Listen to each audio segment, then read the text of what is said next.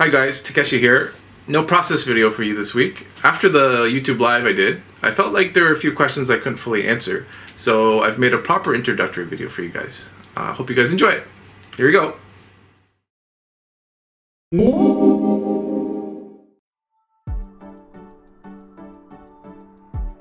My parents were both Japanese and they immigrated in the 60s. I was born in Canada in a small town called Ajax. It's a suburb of Toronto. This is 1978 and I'm currently living in Tokyo. I've been here about 13 years now. So I enjoy being able to go back to Canada. And they're still there. So ironically, I moved back to Japan while they're still in Canada. So, you know, I have relatives here, and I enjoy the food, and I enjoy the culture of comics and illustration. I feel is a bit more mainstream here. So.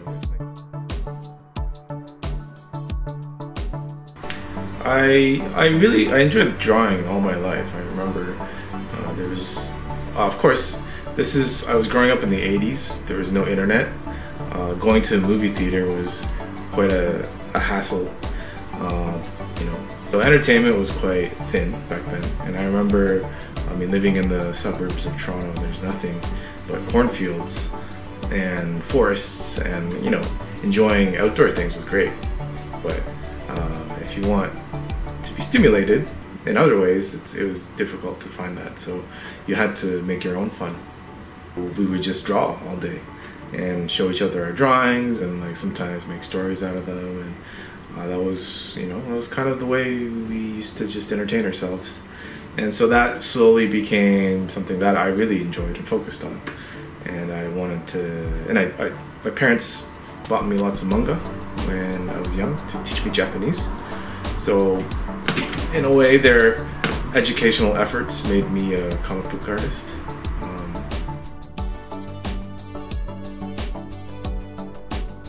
For me, I was making zines when I was in high school, and I remember selling them to my classmates, and I did go downtown to Toronto to sell them at a comic book store. Yeah, this is one of the zines I made. It's like A4 folded in half. My dad would photocopy these at his work, and then I would staple them at home. And then this one is $1. I remember I didn't know how contracts work or anything, so the store owner would just scribble something on paper. Like, well, 50% to the store and 50% to you. So you only got 50 cents? Yeah, 50 cents. But you know, like that turned into a comic career, right? So I'm pretty happy with that. And luckily, some people saw them, like other comic people. Some people read them, and they got in touch with me. And this is all before email, right? So like sending me letters or whatever. And so then, you know, we would collaborate, and then we eventually worked on something, and more people saw it. And then I would eventually meet C.B. Cebulski, who at the time wasn't working for Marvel, but you know, we got to work together as well. And he edited one of my creator-owned books, and just through making connections like that, you know. The first professionally published book was called Sidekicks with writer Jay Torres, and that's the book that CB edited for us. Started at Marvel maybe 2 or 3 years after the publishing of the book, and I was put on a book called Spider-Man Loves Mary Jane with me and Sean McKeever. And then after that, I was put on Runaways for a few issues, and I think Miss Marvel was, I think, one of my most well-known characters, and I did Miss Marvel for about two years. Then after that, I left to do some creator-owned work called Met Cadet U, and this was with Greg Peck. And I worked with Greg at Marvel doing Hulk and Amadeus Cho, and so yeah, amazing writer, and I really enjoy working with him. So I did Make It At You, and then also with Greg, we would do a lot of Kickstarter projects together. So Princess Saved Herself. We did another kids ABC book called ABC Disgusting, and we did another book called Code Monkey Save World. So we're gonna work on a third book with the princess. So after Miss Marvel, I was on Spider-Gwen for about a year and a half. Right now, I'm geared to start on a Silk book, but with the things happening in the world, it's been kind of delayed. So hopefully, within the next couple months, I'll be back on Silk.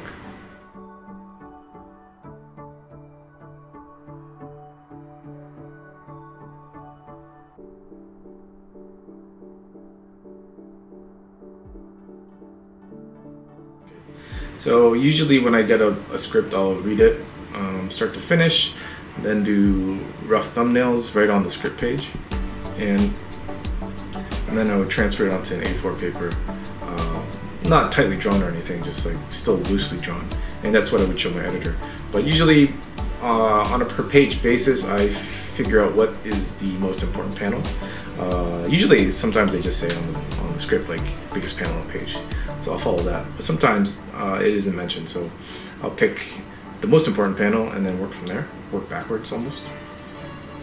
A lot of times the number of panels kind of dictates where things go and which panel ends up being the biggest, and then there's the emotional aspect of what's going on in the scene, so taking all that into consideration. And then a lot of times if it's something similar to like a movie I've seen or another comic I've read, I'll take cues from all those things and mix them all in and decide what needs to be shown and what doesn't. I usually pencil and ink my pages. For the characters, I usually use like a dipping nib like this, G pen, and the line weight is really good on these, so I recommend any artists to use these for the characters. And then I use just regular sort of tech pens, these specifically, the Pigmas, for the backgrounds. I don't do digital work as much. I clean up pages on the computer, but that's as far as I do digitally.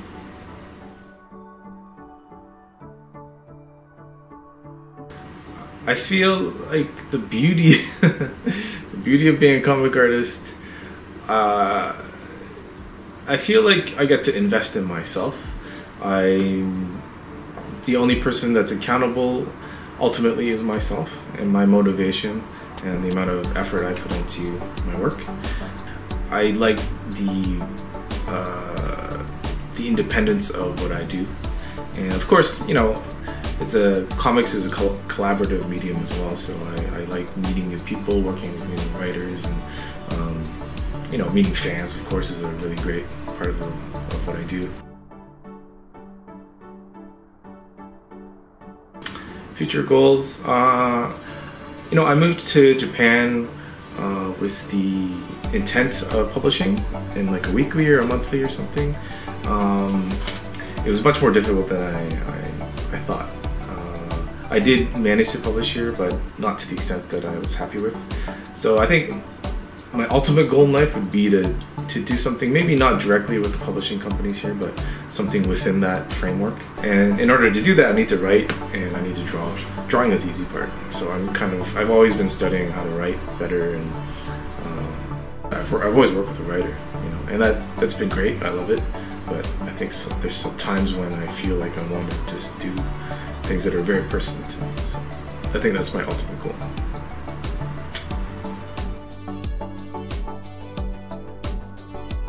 I think if you wanted to be a comic artist, the best thing to do would be just to draw as much as you can, have a presence online, and go to shows, show editors, make connections. And that can be all done through Twitter or Instagram, and it's much more easier nowadays to get your work shown around. Specifically for breaking into a North American industry, so like Marvel, DC, some self-publishing stuff, it all applies. My answers I'm assuming that you have a foundation in art and drawing already.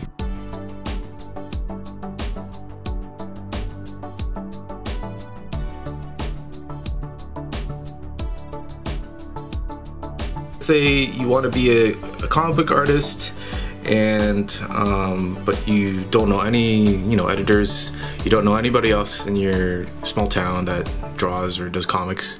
In that case, then my advice always to new people is like start small. So I've met so many of these kids that come to me at cons and they have this like epic 10-issue gigantic story that they want to do and they don't know where to start. And my answer is always the same, like don't do that. Just start with like a short story. Do something like 5 to 10 pages and you will learn so much from that short story. Another thing is to have a community that you can rely on. So it's important to have like clubs or cons or drink and draws. I'm sure just plenty of those, like meetup apps and stuff. So just get yourself out there. And another piece of advice is to have a strong portfolio. And another example is like having a sketchbook. So I recommend if you have enough sketches or pages you've drawn, make it into something like this. I made this a few years ago. This pretty much sums up everything I've done. It doesn't have comic pages in it. It's all illustration. So in terms of that, that's something that's missing from this. I'm planning to make a second one, so maybe I'll put pages in that. But if you want to be a comic book artist, the most important thing in your portfolio should be sequential pages.